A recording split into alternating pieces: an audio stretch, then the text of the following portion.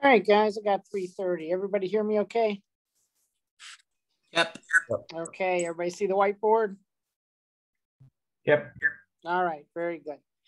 All right, just a few things to go over today. So we meet tomorrow for lab. We're starting a brand new lab, which I believe I posted already up on D2L. Everybody gotten that or seen it, the new procedure? You know, it's there, correct? I don't remember what I did yesterday, much less last week. I think it's there. All right, so be ready to start that. So what we're going to talk about today is essentially that experiment. We're going to kind of go through what to expect across the next 3 weeks. That's going to be a 3-week experiment as opposed to just one of these once and done ones that we've been doing lately. All right. And then the next thing I want to talk about is I want to talk a little bit about the formal report end of the lab, which is actually going to be very, very simple and easy. And it's really just going to be to have you do an abstract of one of the experiments that we've done. So I'll pick an experiment and we'll kind of go over what the expectations of that would be. And the idea is I want to be able to get a copy of your abstract. I'll go over it. I'll correct it, make suggestions, this kind of thing, send it back to you. And then you'll do some modifications to it and then send it back to me, and that'll be what your final grade will be based on. Okay, so there's really no reason why folks shouldn't get like a perfect score on this, because I will have been graded and given you that feedback before I actually put a grade on it, so you have the opportunity to make corrections to it. All right, so let's start out actually by talking about the abstract, which is the formal report side of things.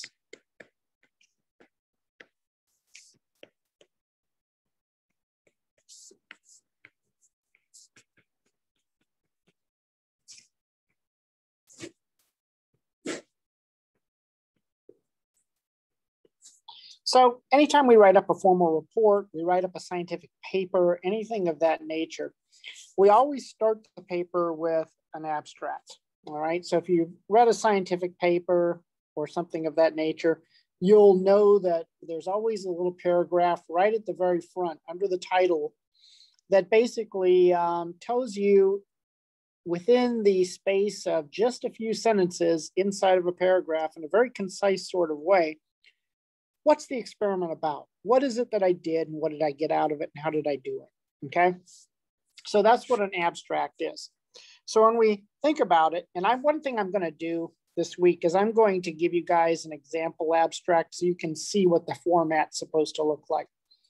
So there's really two parts of this project that you really have to think about. First is getting the content right, making sure that you're covering the bases, but doing it in a very concise way to keep it within a paragraph. And the second thing is you got to get the format right. So the format ought to be easy because I'm going to give you an example of an abstract, for example, out of a journal like Analytical Chemistry. And then you guys can take that abstract and use it as a model for what you're going to do. Okay, so there's a basic format you're going to see there, and you're just going to follow that format. All right, but let's talk a little bit about the content. What's in an abstract? And we're going to talk about the body of the abstract, because obviously the title is going to be there, then the body of the abstract, then your name, your affiliation will be there as well. But let's talk about the content. All right, so basically here's what we have to do in one paragraph.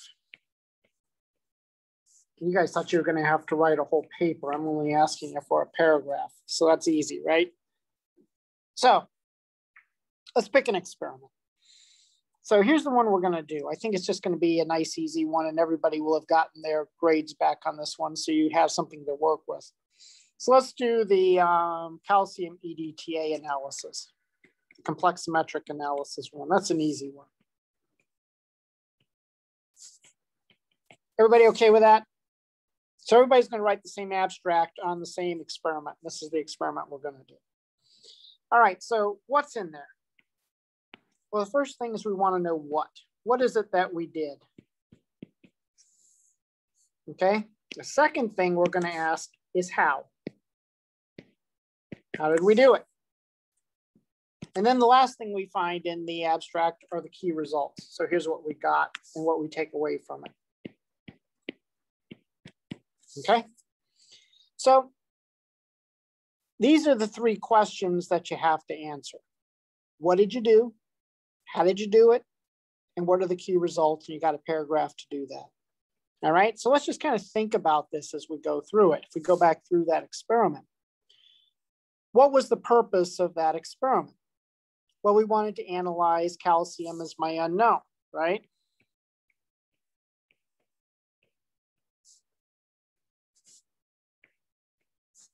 I think we couched it as a hard water sample, did we not? Something like that. So that actually puts a little application behind it. So we're actually analyzing a calcium hard water unknown. Okay, that's what we're trying to do. Now you might put a sentence in there about why hard water is important or something we want to know about. But again, that's almost getting to be too much for an abstract. It's really kind of just keeping it down to a few sentences. Now, the next thing is the how part. How'd you do it?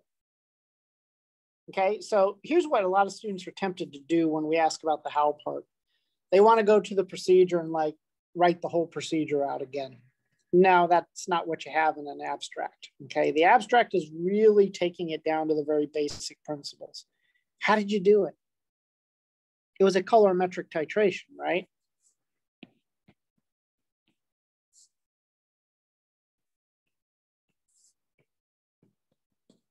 Indicator titration.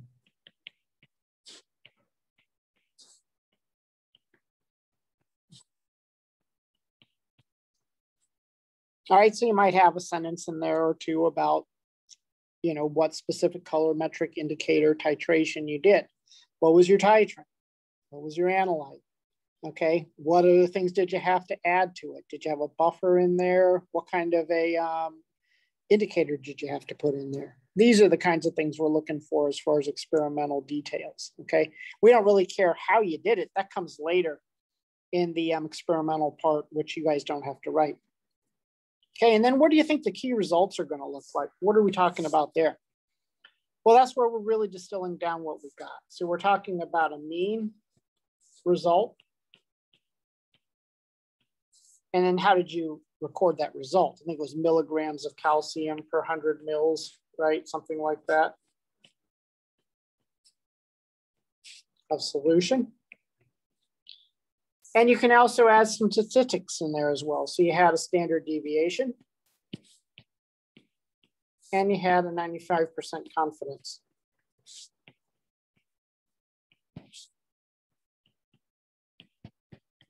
Okay. Was there anything else in there that we did? That wasn't one where we had to like calculate a molar absorptivity or anything funny like that. I mean, this is really kind of a really straight up experiment. So it ought to be easy to pretty much condense those things easily down into a simple paragraph, okay? So that's really what we're talking about here. So again, what I think I'll do for you this week, and the week has really caught up with me, is come up with just an example abstract.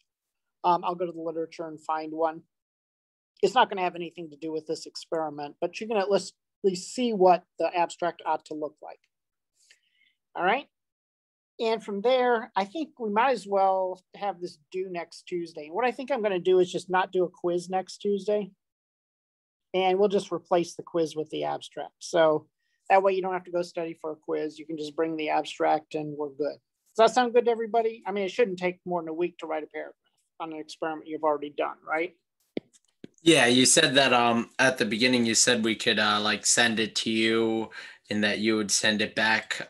So if the deadline is next Tuesday, when do you want it to like for us to turn it in the first time, I guess? Yeah, that's the first time. So the first draft will be on Tuesday. So your first draft will be Tuesday. Okay, so then what I'll do is I'll take it and I'll look at it and I'll mark it up for you. I'll give it back the next Tuesday. And then we have one more lab meeting after that. So the idea, I think, is that then I can get it from you before you leave for the semester, and then I'll put a final grade on it. Or you can send it to me electronically or whatever the case may be. But this gives me a chance to mark it up and give it back to you guys. I guess it would be that last lab, wouldn't it? If I think ahead. And that's fine, just as long as I've got a marked up copy I can give you guys back. That's the important thing. And then after that, then it's just a simple matter of you getting me the final copy, which you can do electronically if we don't meet again. Okay? So I think it's going to work out time-wise okay. So your first draft is due next Tuesday.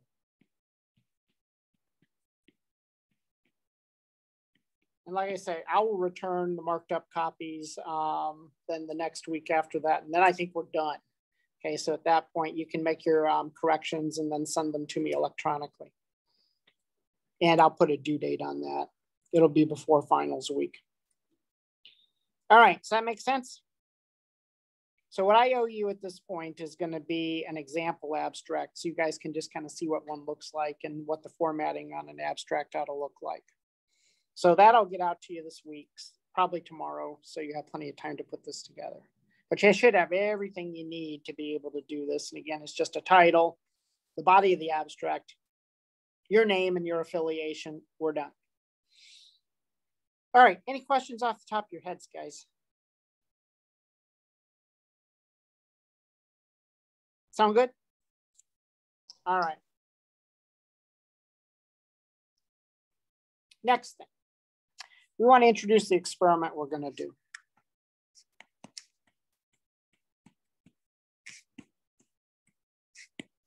And by the way, for tomorrow, I'm going to put together a quiz. It'll probably be on the glucose analysis stuff as you guys did it. So make sure you're looking back over the kinds of things that you had to do.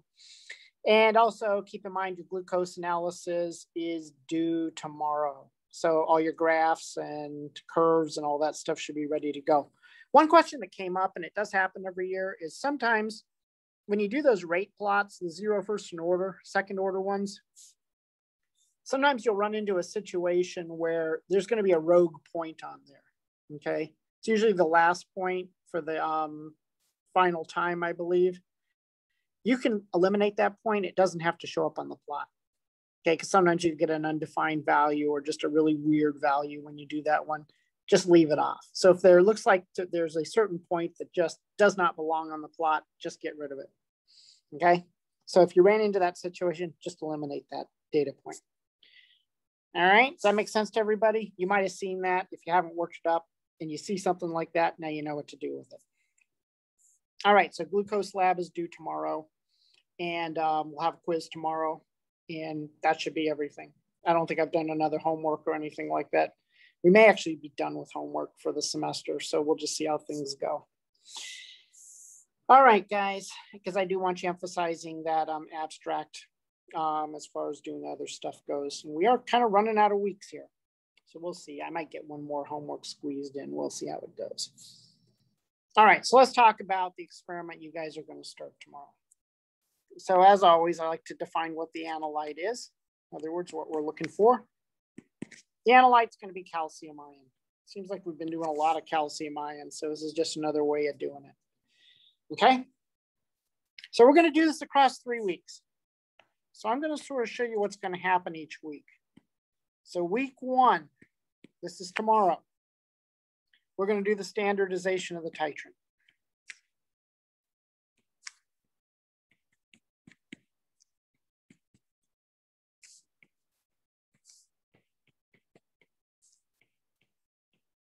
Now, this is going to be a different titration. This is actually an example of a redox titration that we're going to do.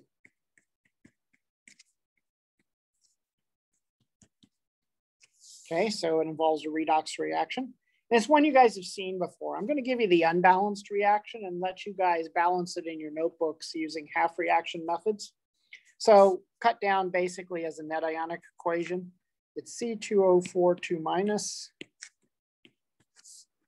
reacting with permanganate, MnO4 minus. And the two products are going to be manganese 2 plus. And you're going to make carbon dioxide gas. Everything else is an aqueous solution. And you're going to be doing this under acidic conditions. So I'm going to put an H plus up there so you know that this is a redox reaction that needs to be balanced under acidic conditions. Okay? So that's one of the things I'm going to be looking for in your notebook is that balanced redox reaction. So there is an unbalanced reaction for you to start with. All right, so here's the deal. Oxalate here is going to come in as sodium oxalate.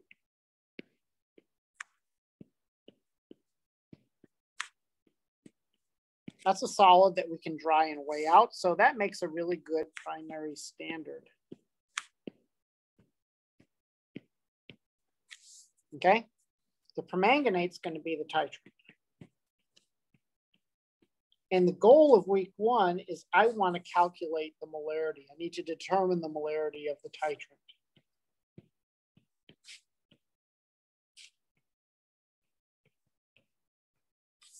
All right.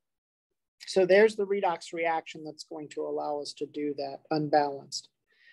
Okay, so it's a standardization kind of titration here where we're going to titrate with a titrant whose concentration we don't know. And we can titrate against a primary standard that we can make up in the lab whose concentration we do know. Okay, so the sodium oxalate, I've already got it cooking in the oven. We're going to dry it at 120 degrees C, which is actually happening right now. Each bench is going to make up a known solution of it. So you're going to make up 100 mils. I think you add like 1/10 of a gram or something like that. You put it all in 100 mils or something like that of acid. And you're going to make that solution up. And then everybody at the bench is going to use that solution. And the nice thing is, since it's primary standard, you know the grams of it you took and you know the mils that you're going to take it to in the vol flask, you've got its concentration.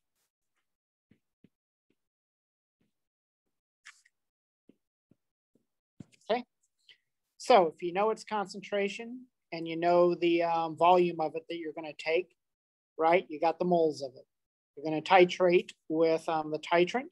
And the titrant's going to be around 0.02 molar in permanganate.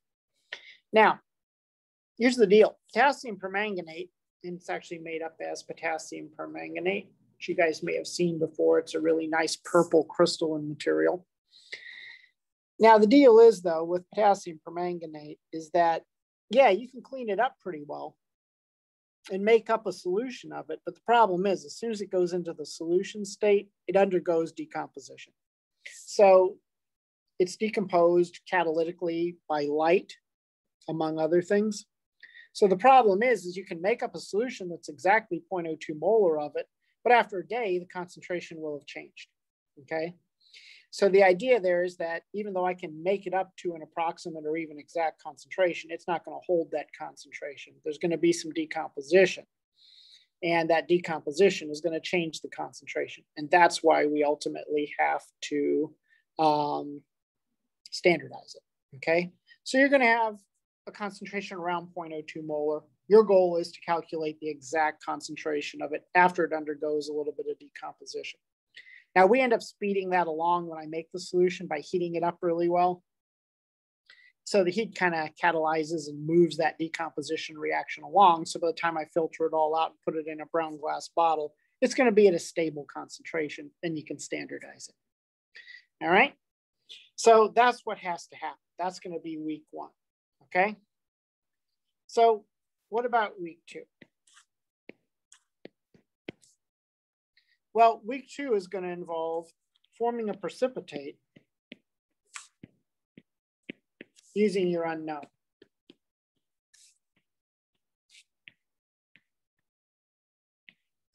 All right, so I'm going to provide you with an unknown calcium sample, just like you normally get.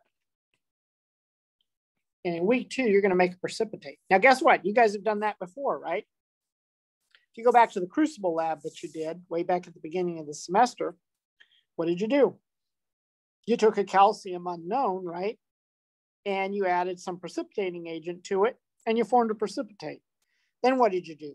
Well, you let the precipitate basically digest and fall to the bottom of a beaker, and then you isolated it in a crucible and you weighed it, right? And then from the mass of the precipitate, you were able to get a mass of calcium back out. Okay, we could do it that way, but we're not going to. We're still going to make the precipitate, but then we're going to do something else with it. So here's the reaction. Same reaction you pretty much used before. I'm going to take a calcium ion. I'm going to let it react with an excess of oxalate, C2042 minus, which is exactly what you guys did in the gravimetric lab. And you're going to make calcium oxalate precipitate. I think it has a water of hydration attached to it. Okay. So that's my precipitate.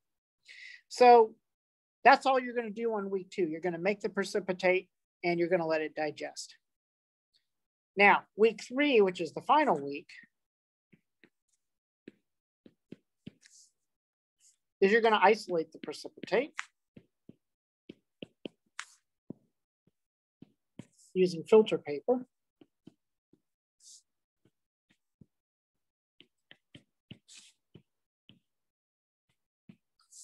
But we're not going to weigh it this time. Now we're going to do a titration. You're going to redissolve in acid. And by the way, this up here has to happen in base. I forgot to tell you that, because remember, the calcium oxalate forms in base. In this case, the base we're going to use is ammonia. So then what we're going to do is we're going to redissolve the cleaned precipitate in acid.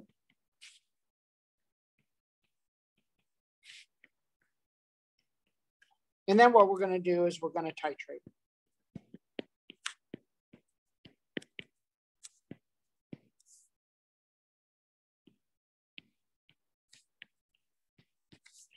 All right, so now you have to say, all right, so we're going to redissolve everything and we're going to titrate it with the standardized permanganate, right? So the permanganate is what we standardized in week 1. So we know its exact concentration now. But here's the deal. What's the permanganate actually reacting with? Well, think about what happens when I redissolve the precipitate. Here's where we have CaC2O4, and we'll put the water of hydration on here. Now, if we acidify this, we break it back up, right? So I end up with calcium 2 plus C2O4, 2 minus, right? And a water. Want to get rid of that water of hydration. All right, so what do you see there that the permanganate might react with? Oxalate. Oxalate, yeah. So now what we're going to do is we're going to take the oxalate and we're going to let that react with the permanganate.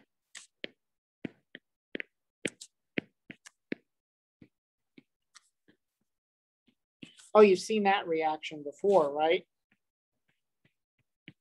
Because that's the one where we make the carbon dioxide gas and the manganese 2 that you guys used, guess what? Back in the standardization step. So here's the deal.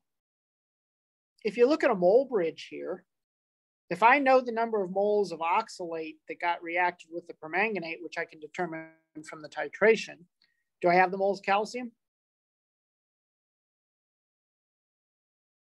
Yeah. Because you got a mole bridge between the two, right? So for every mole of oxalate that you use up, you got a mole of calcium. Okay, so we got a mole bridge between those two things. So we can relate them just like that. So ultimately then, from a permanganate titration, I'm actually getting back to the calcium ion that was brought into the solution as the precipitate, okay? And then redissolved. So now I can go ahead and titrate the oxalate and from that get the calcium ion concentration back out. Does that make sense? So then what we're going to report is the calcium ion concentration. I forget if it's parts per million or what I asked for.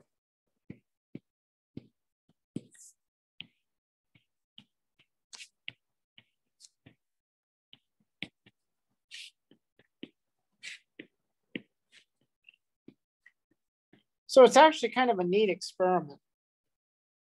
Now, the other thing that's kind of cool about this is that if you go back to the week 1 part here, which is where we're doing the standardization, we could ask, okay, in a redox titration like this, when do we know when we're done? When do we know we've hit the end point? Okay, so normally what we'd have to do here is we'd have to throw some sort of a indicator in here, right? And the indicator would change color right around the equivalence point to tell me what the end point would be. That's what we did in the case of the acid-base titration with the kombucha. It's also what we did in the case of the calcium EDTA titration. But the nice thing about permanganate is, anybody ever seen it in solution? know what color it is? Isn't it blue? It's almost kind of like a deep purple. Yeah, it's a deep purple. Okay, so that's sort of a property of the permanganate, is that it's very, very highly colored. So if you have a more concentrated solution of it, it's actually deep purple. But if you have a very dilute solution of it, it's actually kind of a pale pink.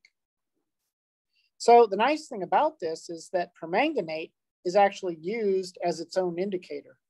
So think about this reaction as I've got it up here written. Okay, we're going ahead and we're adding permanganate, right? And the permanganate's reacting with the oxalate. As long as you got an excess of oxalate, which is clear and colorless, and you add permanganate, right, the solution is going to remain clear and colorless. But as soon as you have a slight excess of permanganate in there because you've used up all the oxalate, what are you going to see? Change of color. You're going to see a change of color. You're actually going to see a little bit of pink develop, right? Because now there's a very slight excess of the permanganate in there because we've used up all the oxalate. That's your endpoint. So in this case, we consider the permanganate to be what we call a self-indicator. We don't actually have to add a secondary indicator to the solution. The permanganate itself acts as the indicator when it goes into a slight excess. Does that make sense? And you guys will see that tomorrow. The other thing that we have to do is this reaction can be a little bit slow at times. So another thing that we do, and we'll do it as well tomorrow, is we actually, during the titration, typically heat the reaction up a little bit. And we actually end up calculating in advance about how much permanganate we think we're going to need to get to the endpoint, assuming a 0.02 molar concentration of it. And then we end up adding maybe about 10% less than what we calculate to get us up close to the endpoint. And then we approach the rest of it dropwise until we hit the endpoint. And again, that speeds the reaction up because we're putting a lot of reactant in there. Okay, so that's another little trick we use to kind of move things along, if you will. All right, so the goal for tomorrow is to actually prepare a primary standard solution of the oxalate, which will be shared amongst a bench. And then what you're going to do is you're going to then individually, using your microburette, you're going to then titrate that with permanganate to the endpoint. We'll try to get about 4 trials of that done, which is not a problem because it's a microburette titration. And then from there, we'll be able to move on to week 2. So that's our goal for tomorrow. All right. Get through the standardization part. All right. Any questions so far, guys?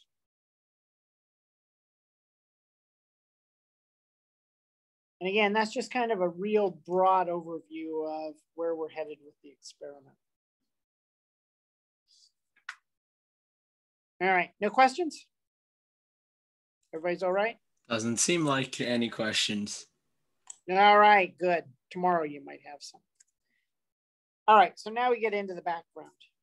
So we've introduced the experiment, introduced the topic. This is what we're doing for the next 3 weeks. So now let's go back and start introducing some stuff that sort of peripherally works into redox titrations, but it gives me a chance to talk about some other stuff that normally we would do in dynamics, but we normally don't get very far with.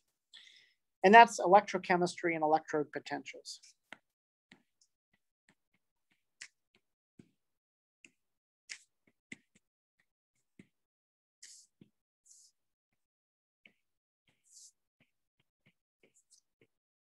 By the way, where are you guys in dynamics right now? What are you studying? Buffers today. Okay, so you're doing buffers now. Okay, well, you guys should all be acing that, right? Yeah, I hope so. All right, so what we want to focus on here are redox reactions.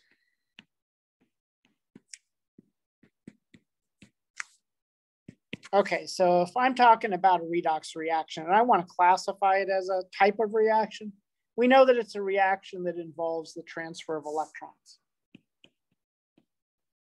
Okay, we studied those last semester, right?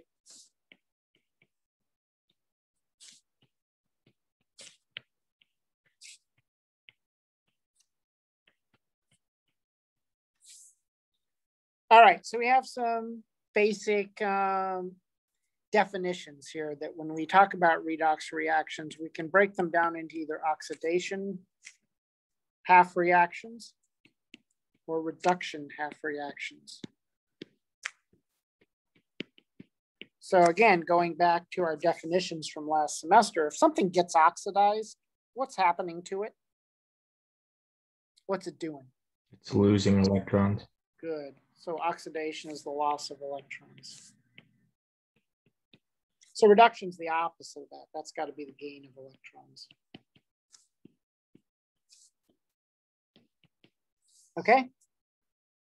So we know that in a redox reaction, both of those things have to be happening. So a redox reaction has a situation where we have simultaneous oxidation and reduction occurring. And that's because electrons have to move from one species to the other. If something's losing them, something else has to gain them, right? So then we also, based on that definition, have a reducing agent and an oxidizing agent.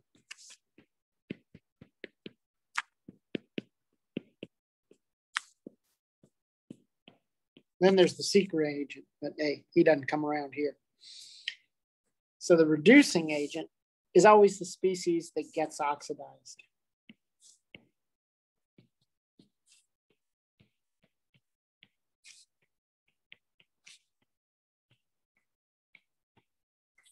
The oxidizing agent, therefore, has to be the species that gets reduced.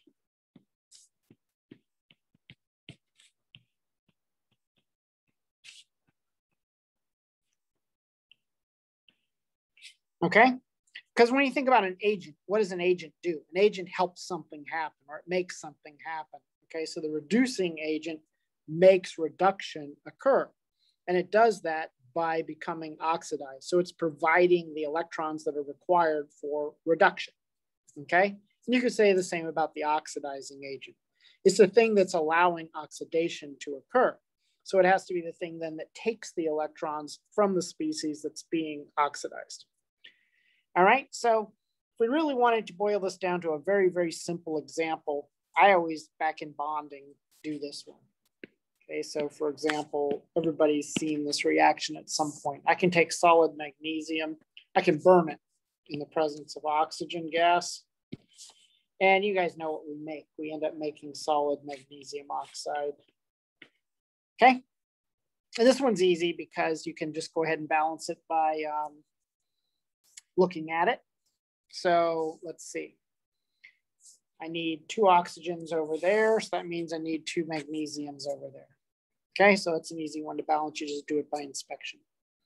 So now what I like to do is think about what's actually happening. This is an example of a redox reaction. Something here is gaining electrons. Something here is losing electrons. So I put charges on things.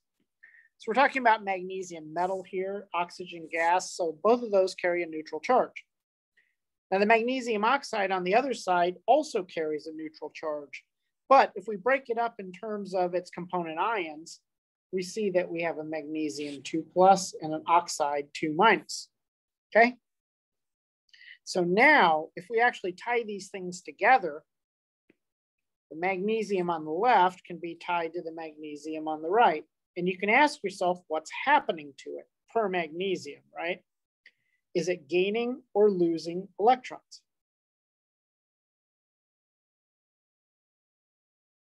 Be gaining or losing, sorry, not gaining. Losing, yeah, because it's going from a neutral charge to a more positive charge. So it's got to be losing electrons. So if we lose electrons, that's oxidation, right?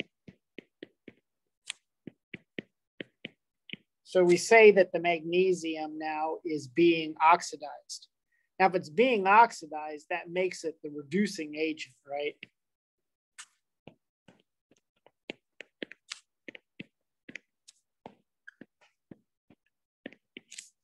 Now, look at the oxygen. Starts neutral. And it goes to the 2- state. So what's happening to the oxygen? Is it gaining or losing electrons? Gaining. Gaining.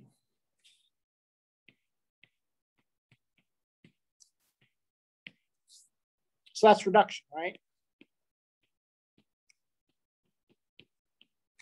So if it's undergoing reduction, that makes it the oxidizing agent because it's allowing for the magnesium to be oxidized.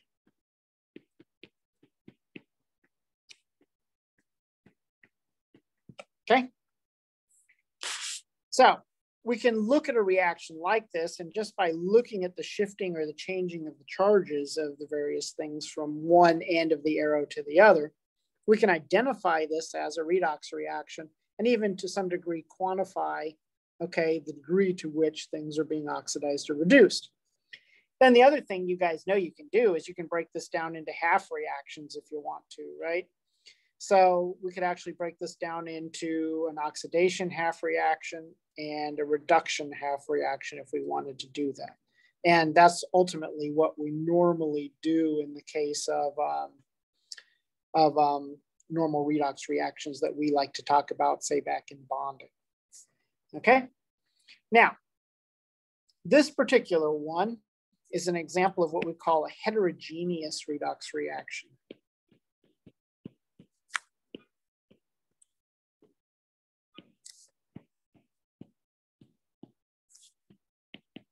So when we talk about a heterogeneous reaction like this, what we're saying is the actual electron transfer occurs across a phase boundary,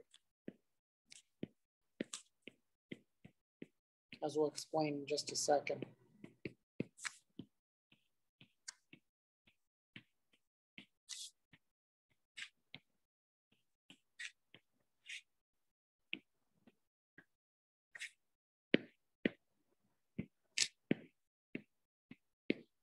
So across two different phases, all right? So in this case, what's happening? What are my two phases? Solid and gas, right? So the magnesium exists in the solid form and the oxygen exists in the gaseous form.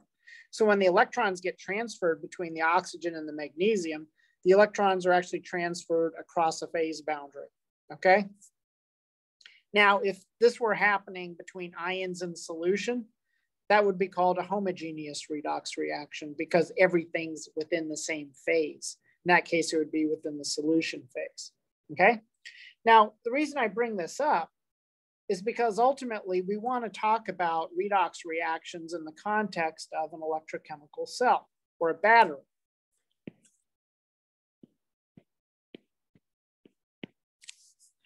And in the case of a battery, that's also an example of a heterogeneous redox reaction, as we're going to see.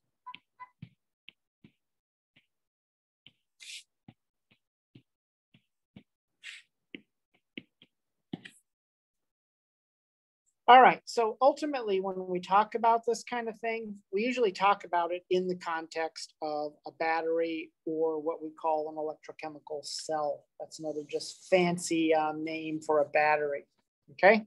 So let's talk about a battery here. So here's the deal. What do we use a battery to do? What's the whole purpose of a battery? Why do we have them? Create current. Current and voltage, right? So the idea here is that voltage is essentially a form of potential energy. And we use voltage to move charge. And the movement of charge is current, okay? So that's what a battery does for it. It allows us to store potential energy. And then when we tap a battery into a circuit, we can then, by the movement of charge, convert that potential energy into useful energy. And that could be like running a motor or lighting up a light bulb or something like that, okay? So how does it work? So basically a battery just consists of a redox reaction, all right? And a fancy term for a battery is what we call a galvanic cell. And when I say we have a galvanic cell, what that means is that I've got a spontaneous reaction.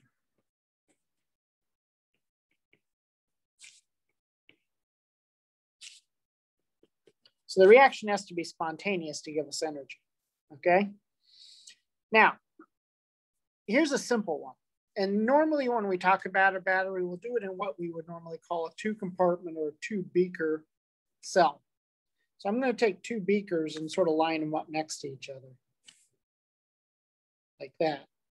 I'm going to put some liquid in both of them. Okay. Now I'm also going to submerge in here 2 electrodes. So essentially this could be a chunk of metal, it could be a cylinder, whatever the case may be, but it's going to be metal. Okay, so over on the left, that one's going to be zinc. The one over on the right is going to be copper. They're both in the solid state. So we're talking about essentially metallic zinc, metallic copper, okay? Now what we're going to do is we're going to hook them together with a wire. Now remember, what we want to do is measure the voltage difference that exists between these two, where voltage is the potential energy difference we can get out of this. Okay, so this thing is just going to be a voltmeter. So this lets me measure the voltage difference between the 2 electrodes. Okay. Now, I also have to have some stuff down in solution. So what I'm going to do is I'm going to put some zinc ion down in here. So we'll make that a zinc 2 plus. I better put some copper ion down here on this side. So I'll make that a copper 2 plus. Okay, and I could do that by introducing soluble zinc or copper salts into these things. All right. And now the question becomes, would anything happen if I do this? Would anything happen?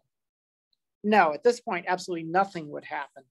And the reason for that is because I have not completed my circuit.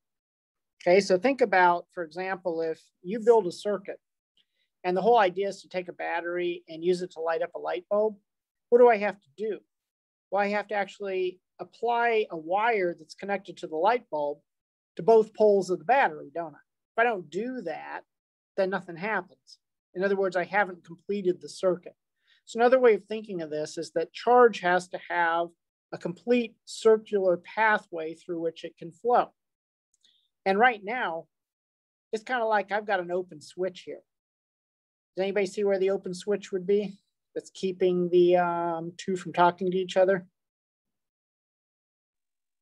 Reconnecting the electrodes. So it's kind of reconnecting the electrodes through the solutions, right? So notice the beakers are still not connected to each other through the solutions. So in this case, it's kind of like I've got a big switch right here that's open, okay? So how do I get around that? Well, what I do is I introduce what's called a salt bridge here. So the salt bridge is basically like a U-shaped tube that actually connects these 2 things. So ignore my switch there. This is like closing the switch, if you will. Usually you put a little frit here so that ions can pass through there, but essentially nothing else does. Okay, so normally what I would do is I would fill this salt bridge with like an aqueous paste of some sort of a soluble salt like KCl or something like that. All right, so what that means is I got tons of ions in there, lots and lots of ions. Now, why do I care? Well, think about now how we can move charge around this thing, okay? So what ends up happening here is that over on the left-hand side over here, we call that the anode, by the way. And we call the anode because that's where oxidation occurs. And here's the reaction that's happening. I've got solid zinc being oxidized to zinc 2 plus, it's losing electrons, and I'm kicking out 2 electrons, okay? So you can see that's oxidation. Zinc is losing electrons to go to zinc 2 plus. Well, if oxidation is happening on that side, reduction needs to be happening on the other side. Because remember, if this is a redox reaction, I have to have both those processes happening simultaneously. So this is called the cathode. And that's where reduction happens. So in this case, how would I write the reduction reaction? Well, I've got copper 2 plus in the solution, right? It can pick up the 2 electrons that were given up by the zinc, and I end up making solid copper metal. Okay, so you can see how the opposite thing is happening there. So if you think about it, what's happening? The electrons that are given up over on the left-hand side, what are they doing? They're moving through the wire, right? Over to the right-hand side where they're needed so that the cathode reaction or reduction reaction can take place over there. Everybody see that? So the zinc metal is giving up 2 electrons. Those 2 electrons are moving through the wire and over to the copper where they're needed. Okay, so above this thing where we connect the 2 electrodes, it's the flow of electrons through the wire that provide the current, and current is just moving charge, right? But now what's happening to complete the circuit? Well, it's the movement of ions, okay, that matters down there. Because let's think about what's happening. As I've got this zinc electrode here, what's happening? I've got oxidation happening there. So zinc metal is actually being converted to zinc 2 plus. Okay, so I'm actually withering away that electrode there. It's like rusting away, and I'm converting zinc metal to zinc ion in solution. Okay, but what's happening on the other side? Well, over there, I'm getting a plating out reaction happening because on the right-hand side, I'm taking copper 2 ion, which is in solution, and I'm collecting it onto the electrode as copper metal, because that's what the cathode reaction tells me is happening. Okay, so the zinc electrode's weathering away, and the copper electrode's just getting bigger and bigger and bigger as more copper plates out on it. But look what's happening. I'm getting a charge imbalance in those solutions, right? So notice here that on the left-hand side, I'm getting an excess of positive charge from the zinc 2 plus, aren't I? So what ends up having to happen? Well, chloride, for example, could come out of here to balance that charge. For every zinc 2 plus that I'm putting into solution, I could get 2 chloride ions coming out of the salt bridge to even out the charge imbalance. So then what's happening on the other side? Those copper 2 plus is leaving the solution and plating out on the electrode. I could actually have potassium ion coming back in to replace it over on this side to keep the charge balanced. Okay, so what's happening? Ions are moving in and out of the salt bridge. And when ions move in solution, that's current. So you can see that charge can flow, whether or not it's through a wire up top, or whether or not it's the movement of ions in and out of the salt bridge down below. But the point is charge is moving, and charge that's moving is called current. Doesn't matter how I move it or what it is, as long as it's moving. Okay, so that's how a battery actually does what it has to do. And this is an example of a very, very early battery. All right, so what ends up happening here is that there's a potential or voltage difference that's causing this whole thing to happen. Why is it that the electrons want to move from left to right through the wire? Well, because zinc has a tendency from a thermodynamics point of view to be oxidized relative to copper, which wants to be reduced. So there's a driving force, if you will, a potential energy because of those properties of those 2 metals that's forcing the electrons from left to right, okay? So that's a voltage, right? That's a potential difference. That's a potential energy source. All right, so that's where the energy from the battery is coming from. Okay, does that make sense to everybody? Kind of, sort of? Yep. And at this point, the main thing I want you to see is that this is a dynamic process and that you've got oxidation happening on one side, you got reduction happening on the other side, and the 2 processes have to happen together, okay? And it's that movement of electrons spontaneously from one side of the cell to the other that's generating that potential energy difference from which we get the voltage associated with the battery. And we can measure that voltage with the voltmeter that I stick in there. So that tells me what that potential energy difference between both sides of the cell is going to be. And that's going to be the amount of voltage I get out of the battery, okay? So if you have a 9-volt battery, well, that means that those 2 sides have a 9-volt potential energy difference between them. And I can tap into that energy source to do things, to convert that potential energy into some kind of kinetic or useful energy. All right, I think that's enough for today. Everybody good? Yep. All right, so we'll do some standardization tomorrow, guys. So remember to bring your labs with you. And remember, we'll do a quiz tomorrow and we'll focus in on the enzyme stuff.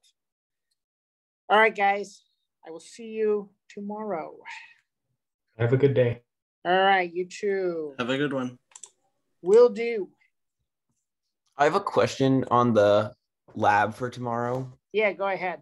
So I was just doing it, and with our like the epsilon, so I guess how we find we did the